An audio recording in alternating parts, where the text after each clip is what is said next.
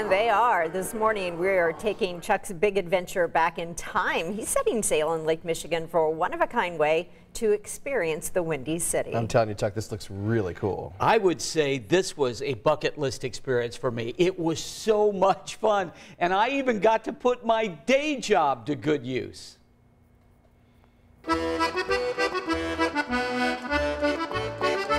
This is the one and only place you can actually get out in a four-masted schooner and actually set sails and go sailing in the city. It truly is raining here right now. This was fun. I helped Captain Rod with one final check of the weather. But it's evaporating before it hits the ground. Stand by to cast off. Stand by to cast off. Taking two, taking four. Take four. Once we hit the open water, they put me to work raising the sails. Stand by to set sail. Let's just say it's harder than it looks. And we are moving about on nothing but the power of the wind on our sails. Ahoy! Tall Ship Windy offers an interactive experience that's fun for all ages. It was built in 1995, and it was purposely built to come here to be a tourist attraction to take people sailing and expose them to sailing events on the water. Helms alee! I even got the chance to take the captain's wheel and tried to stay the course. You really feel a pullback, a push from the sails. Then it was time to just enjoy the magnificent Chicago skyline. Windy may still have some creaks and moans, but she's a solid sail. But my job wasn't done yet. See how it's starting to come down? The crew even let me help lower the sails as we made our way back towards beautiful Navy Pier. It was a trip back to another time and place with a crew that created memories that will last a lifetime. Pepper, wave at mommy. A lot of parents don't believe that their kids are actually driving.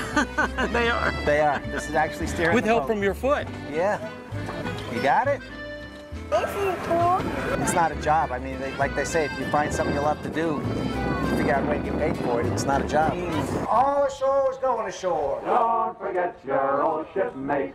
Rolly, rolly, rolly, rolly, Rido.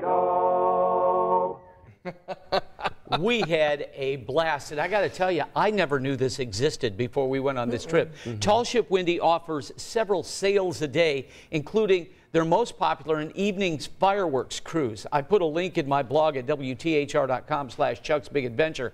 And a special thanks to Captain Rod and his crew for a memorable evening. And I've been asked by people here at the station, so it's got a motor in it, right? No. Really? It has no motor. It is totally dependent on a sail, and it was amazing just how beautiful it was, but it was also amazing how reliant you are on the wind. Right. But fortunately, Lake Michigan provides the needed wind.